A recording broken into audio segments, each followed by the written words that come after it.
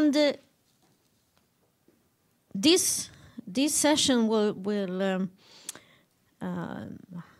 really be about life and quality of life.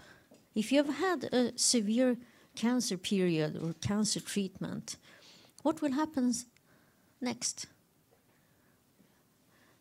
So quality of life is really one important goal in the Europe's Beating Cancer Plan. And I leave the floor to you, Christine, to really tell us more about it. Very welcome. Thank you. I've got all this. It's okay. Thank you, Pernilla. Thank you for inviting me here. I'm learning a lot, which is something important in my current job. Thank you. So my title was officially Quality of Life Horizon Europe Beating Cancer Plan. But I officially on the Cancer Mission Board with Pernilla and Elisabeth.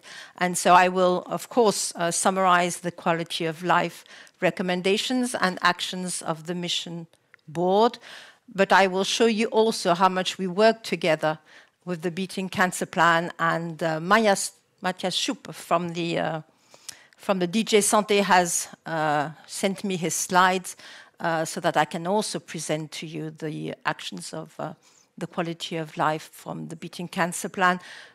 But I will essentially just underline what you heard Commissioner Stella Kyriakides say also this morning in her comment.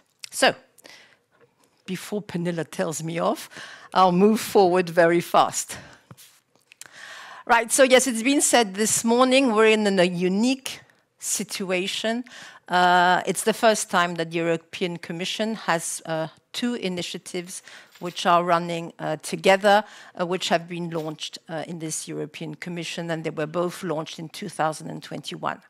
So one aspect is through research. It's a new way to program research and innovation to make a difference, which is the concept of missions. And the European Commission has set up 5 missions, and one of them is on the challenge of cancer.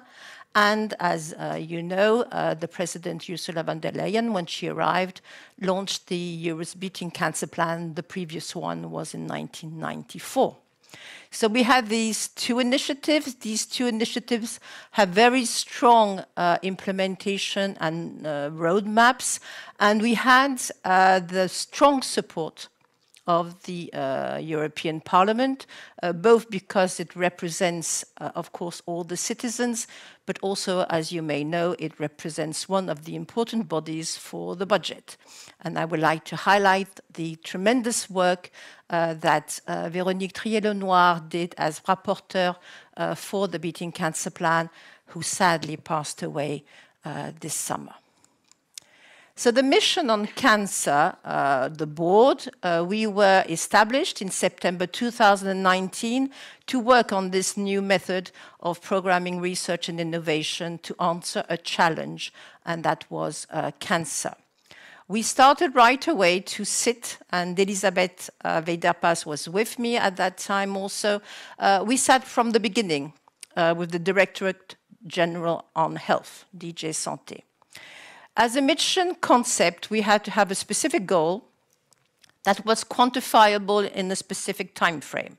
And so our aim was to save 3 million lives by 2030, a number that was not invented, but we had scientifically calculated it with the help of Elisabeth, which the goal was changed in the implementation plan to 3 million lives improved. But we also stated that we wanted to improve the quality of life and the length of life of the cancer patients. We have 5 intervention areas to be able to reach this goal, to prevent what is preventable, increase diagnosis and treatment, and of course improve quality of life of the patients and their carers. This, of course, 3 pillars needed to be placed on a very solid soil, which is understand, and reaching up to, of course, extreme equity throughout Europe. You see here in the middle our report, which Marius Gianta has also had in the bigger frame earlier, which is the recommendation of the Mission Board. And these recommendations, of course, as you can see, not only were recommendations for the 5 intervention areas of the mission Cancer, but also were for the goals of the Beating Cancer Plan, as you can see, which is quite logic when you deal with cancer. The objectives of the Beating Cancer Plan and the mission on cancer are the same. And therefore, we are working still continuously together. Each roadmap, each implementation plan has specific tools. We do not have the same tools as DJ Santé, and of course, they do not have the same tools as research and innovation, and it's important that the two of us work together.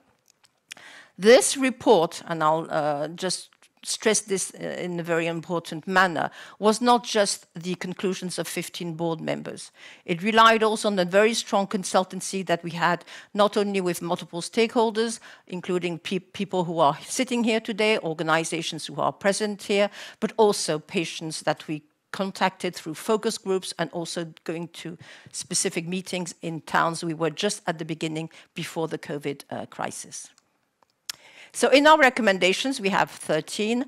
There are 2 which are really specific, dealing with quality of life. And I'll just highlight what is in the keywords which are important in these 2, and I'll come back to them later. One is we specified that it's not only the cancer patients, but it's the survivors, the carers, and also we stress the citizens which will have a diagnostics of risk of cancer, and this links to all the prediction and the screening which we will have to deal with. It's no use telling patients that he needs to go and have a test and he's going to wait for this test. We need to be able to help the citizen to go to the screening and to accept or not the answer of the test. Mental health, pain, palliative care is in the text. Home care therapies, fight discrimination, the right to be forgotten, and Françoise Meunier will talk more about that. Tool to manage the disease, clinical and biological data that the patient may have to manage his disease, to be able to collect quality of life data, to allow the patient to participate in research and innovation. And all this required that the patient wanted to have local, national, and EU information about his or her disease and offer guidance to return to work, financial issues. So in the implementation plan of the mission on cancer, this summarizes the objective. The implementation plan on the mission on cancer is a document written by Research and Innovation Directorate General. We only gave the recommendation in our report. So it's important that now it's part of the European Commission's, let's say, words. It's not just scientific people and citizens who actually are writing this. This is really the policymakers who are writing this. So the objective is to improve the quality of life of cancer patients, survivors, and their families through analyzing all key factors and needs related to quality of life. And the actions which are in the implementation plan collect and analyze data on today's unmet needs of cancer patients and survivors through quality of life metrics and indicators to capture key elements of quality of life of those affected by cancer, set up the European Cancer Patient Digital Center, I'll come back to that, develop early predictors for quality of life, and design monitoring programs for survivors of childhood cancer.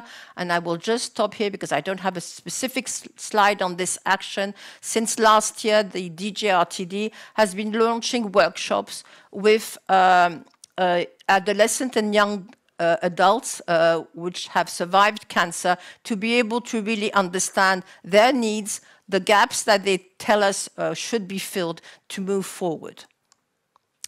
So this is the way it works out now. You know, we have the recommendation, the implementation plan, the actions, and of course, as we are in Horizon Europe, it comes through calls, which allow to be able to have the community to answer the answers of these actions.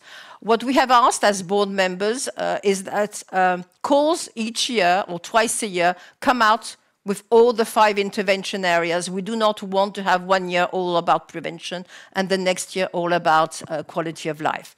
So it's something that they have answered, and regularly there's a topic each topic has an action that comes out. Quality of life is right up there on the corner in yellow, and I will summarize the ones which have already been out. And I'm stuck. And it does say next.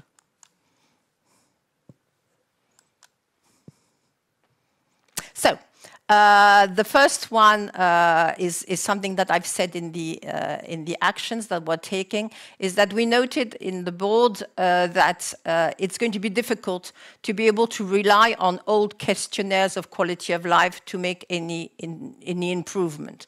And so it felt that it was absolutely important for us to be able to collect from the patients, survivors, and carers, what are their current needs, to be able to define the metrics so that we can be able to start from specific information to be able to measure the new interventions that will be able to improve the quality of life of the patients and the carers as of now, and not using questionnaires which are very old. So this is the first call that came out, and the consortium has already been established and has started working.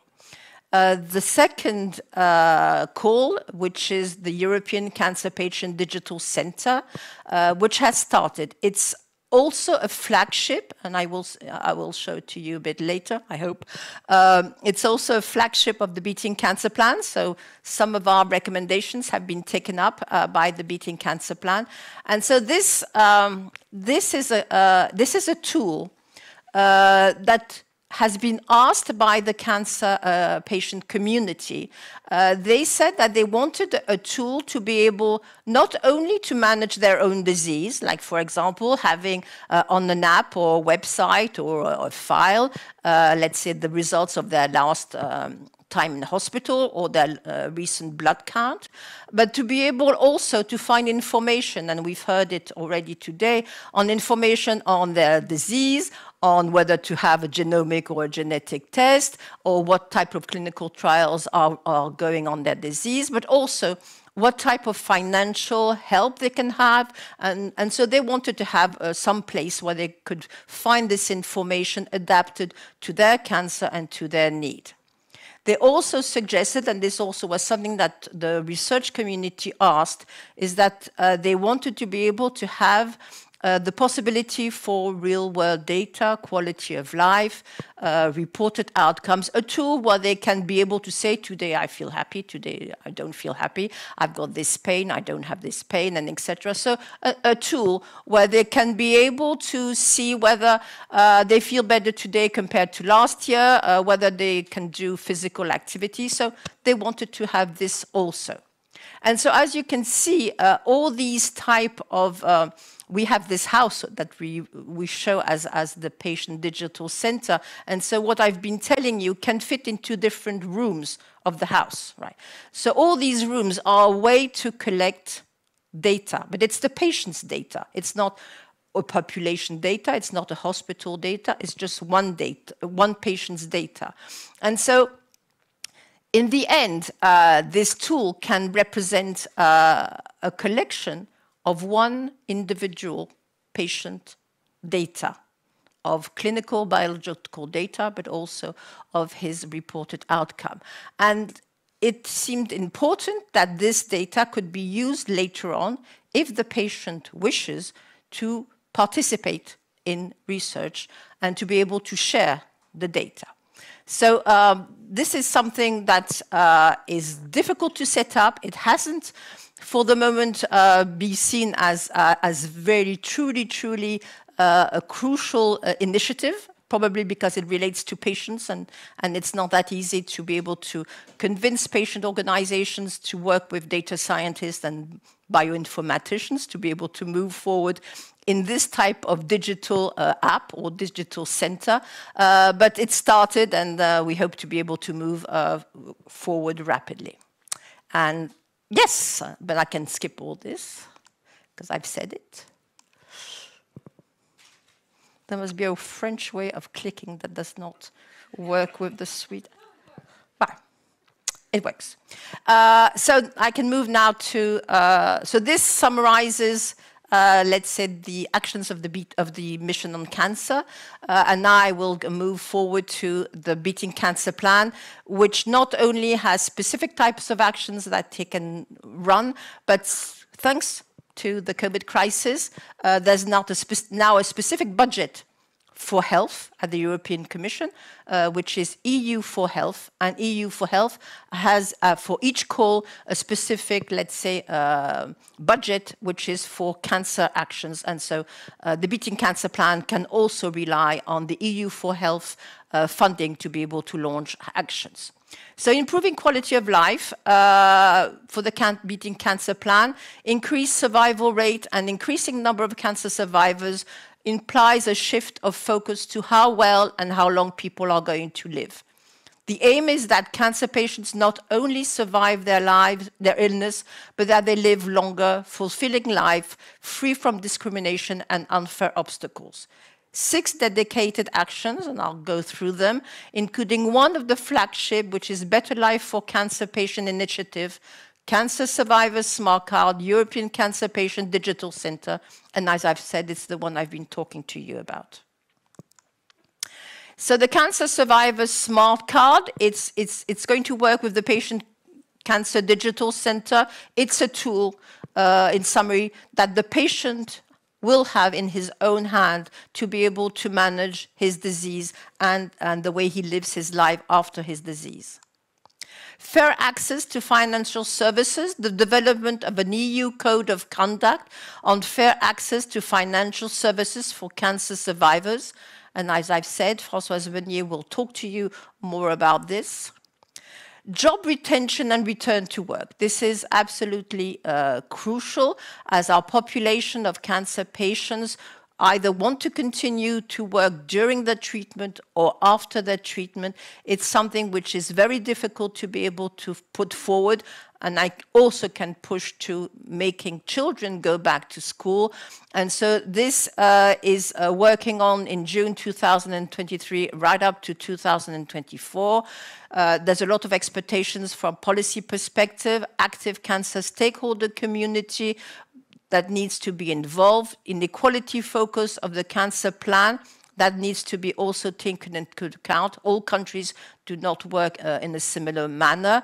And liaison with the Horizon Europe mission on cancer and related projects, because we believe that it's important to increase the quality of life of patients with cancer and after cancer. And there's also, because we were talking about this at lunch, talk about good networking, it's also crucial that the carers also find a specific policy way to be able to continue to work while performing their work as carer. Strategy on the rights of persons and disabilities. So as you can see, there's quite a number of actions which relate to health actions, not only to cancer, but where cancer patients and cancer carers can fit in. So the strategy on the rights of persons with disability, it's a strategy that will be, that is working through 2021 to 2030. It's already been adopted in 2021, addressing patients with cancer. It's to study essentially a guidance to help member states to set it up. Data of the pilot survey will feed into the European Cancer Inequality Registries that was published and presented here in Sweden. And 2 new inequality dimensions, disability and employment, will soon be integrated into the data tool of ECI. The directive on work-life balance for parents and carers, as you can see, we are strongly highlighting this, quote, population of the cancer community, which is just not the cancer patients. A directive to be implemented by member states in 2022. And I was saying that in France, the ministry will be talking about this for the carers this week or next week. Conformity checks of national legislation, which is ongoing. 21 member states have notified full transposition. And assessment of transposition is ongoing. And of course, what is also crucial is legal steps that have been implemented in the directive. And as you can see that all these actions are programmed in the roadmap, not only on health, but also on cancer, and it can be very easily followed. What we've been discussing, and I think Françoise Meunier's talk will highlight it, is the necessity to have guidelines to be able to go to the different member states, to be able to show them the way. Once again, member states do not have as a priority cancer, and if you facilitate their work by examples, by success stories, tools and guidelines, it makes their work a bit easier. It's not easier for us because, once again, we are not working in Brussels. We meant to work at all member states level. And I think I have finished. Thank you very much.